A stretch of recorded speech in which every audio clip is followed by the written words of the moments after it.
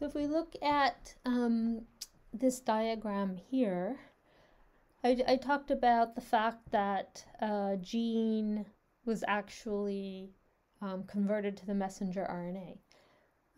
Chromosomes are the packaged DNA, and the DNA has many, many genes, and those genes are for specific processes.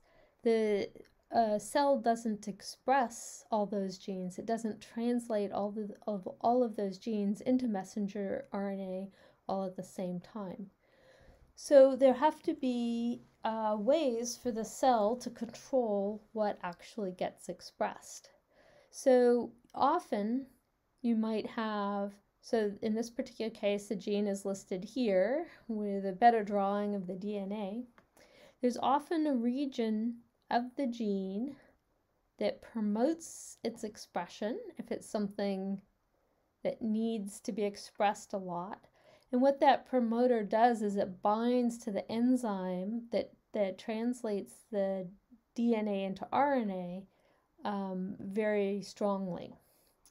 And sometimes there are enhancers that are binding to other parts of the DNA and activator proteins, and those can be a long ways away in the DNA, sort of loop the whole thing over.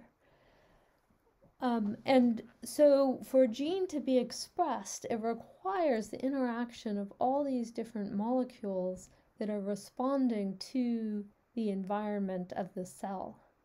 And so, for example, one of these activator proteins might be triggered by the translation of one gene, the transcription of one gene that then gets translated into that protein. And if that happens a lot, you can get more of these activator proteins, which will then maybe promote the transcription of another gene. So there can be a lot of, for example, reinforcing feedbacks.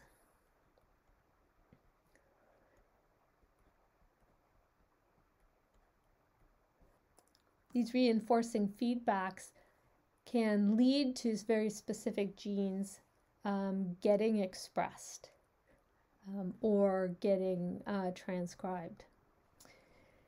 There are also some ways to dampen feedbacks in gene expression, and one way to do that is to methylate the genes. So basically the methyl is a carbon and hydrogen group, and it'll bind to the gene, and it can actually then attract other molecules, and then these can actually dampen expression in a dampening feedback. And so a large part of what gets expressed in genes is controlled by the presence of these enzymes, the activator proteins, these methyl groups. And all of these extra factors are called epigenetics. And they're the type of things that control which genes actually get transcribed to produce the messenger RNA, which is then turned into the enzymes.